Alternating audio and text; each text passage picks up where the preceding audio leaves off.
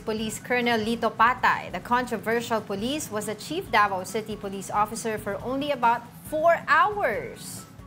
Patay assumed the position on Wednesday morning but was relieved from the post later in the afternoon. Police Colonel Sherwin Butil immediately replaced him while Patay assumed his successor's previous position as the head of Davao Police Region's Information and Communication Technology Management Division.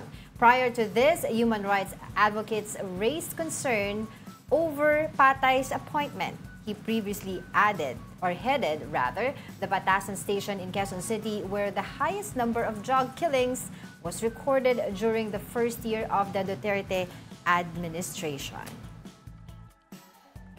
I remember sinasabi nga ni Assistant to Counsel Cristina Conti na yung appointment nga nito ni Patay as a Davao City Police Chief then, di ba? Sinabi niya, may involvement ito as one of the Davao boys responsible for the numerous killings during the anti-drug operations in Quezon City. Tapos ngayon, pinalitan nga siya. Nagpalit sila ng posisyon ni Tsaka I remember yung Batasan Police Station na yan.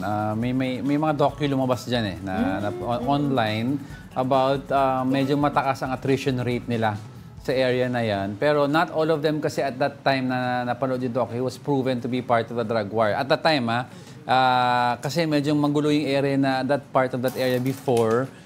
So hindi pa ma-confirm ng police whether drug-related or simple homicide or robbery. But apparently, may mga naglabasan na family members from the area that are saying,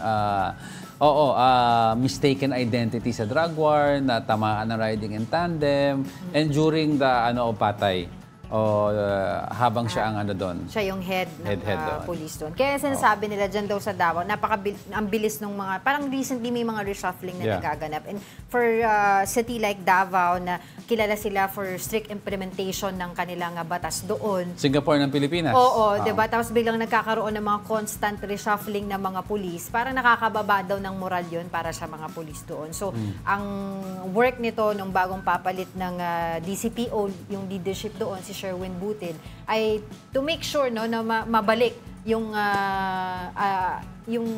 ang tawag doon, mabalik yung kanilang leadership, ma-establish yung kanilang leadership doon na walang papalit-palit. So maintain moral. Maintain moral. Make sure na hindi bumaba ang moral ng mga kapulisan natin. Yes.